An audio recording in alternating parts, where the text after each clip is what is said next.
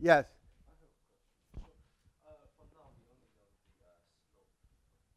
Not anymore. Now we know everything.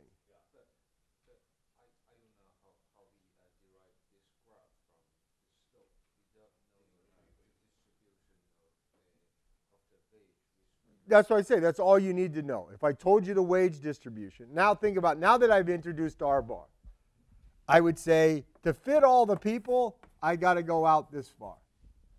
All right. So I know the rent when I run out of people, call that T max. Okay.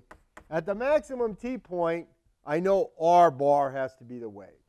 So R of T max equals R bar. Then I know the slope there has to be equal to the wage of the lowest wage guy.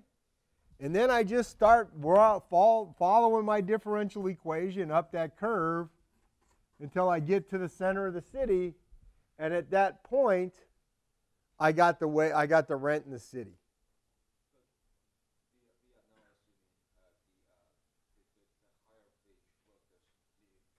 No, we didn't assume that. We did not assume that they live closer to the city. No, that's a prediction of the model, right? We didn't start by we didn't say, well, let's assume they live closer to the city. No, in this model, they will live closer to the city. They gain more from living closer, so they will live closer, right? This is really critical that you understand that we didn't make that. That wasn't an assumption. That was a prediction of the model, right? This model predicts they will live closer to the city. We didn't start with that assumption. We didn't have to say, well, if they live closer to the city, this will be the equilibrium. We said if they can live wherever they want, this will be the equilibrium. If it's possible, they could live in the reverse order if they wanted, or randomly if they wanted. They can do whatever they want. But in equilibrium, this is what they will do. They will sort themselves, just like our earlier people sorted themselves between the A's and the B's. These people will sort themselves out with the higher wage people living closest and the lowest wage people living furthest, and the rents will be determined according to this formula I just wrote on the board. Okay? Yeah? What guarantees that we run out of people at the same point that the rent starts to become this kind of outside? Well, I just assumed it was uniform. Then it doesn't matter where it runs out. If there was an alternative, if you made this alternative like sloped, it doesn't matter. It's just where those curves cross would be where we'd end up. The fact that this is uniform is just for simplicity. What? No. There's no level of wages that's related to R. W is the slope.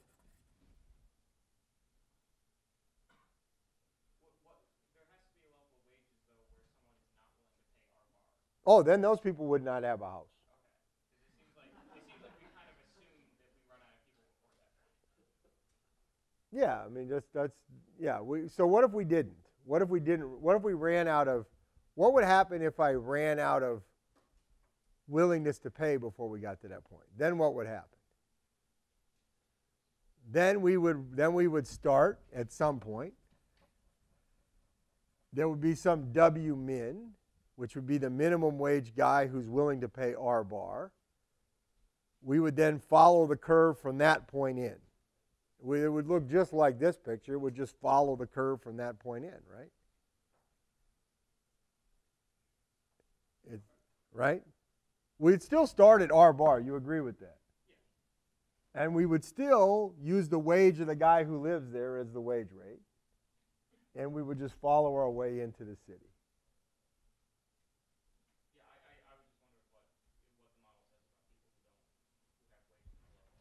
Yeah, then they would be irrelevant for this purpose, right? They would basically not determine they wouldn't determine the rent gradient because they're out of the housing market. Yeah. Qualitatively, like the two are kind of a lot different because if you run out of people before you hit R bar by a large margin, you'll have like a really steep jump in housing prices. No. The price has to be the same because the guy who lived 9.7 miles from the city is indifferent between that and living 9.71. They can't be a jump.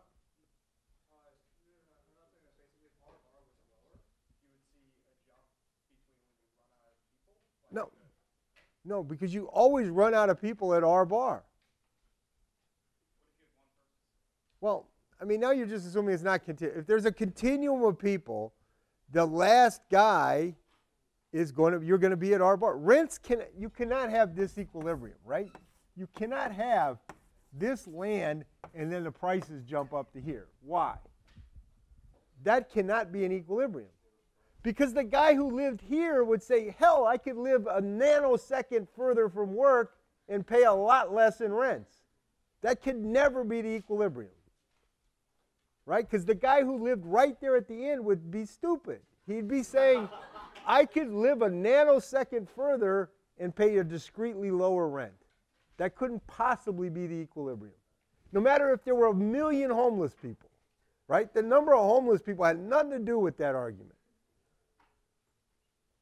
It's about the guy who was paying the rent that would prevent that from happening. You get the idea. That's why you can't get the jump.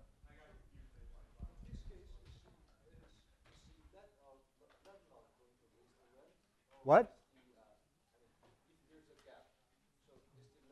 No, if the landlord, these landlords would say, "Come live at my house, and I'll get rid of the pigs." Right? I'll throw the pigs out, and you can live there. No, he can't, because the guy next to him would throw his pigs out. Think about it. All right. All right. Well.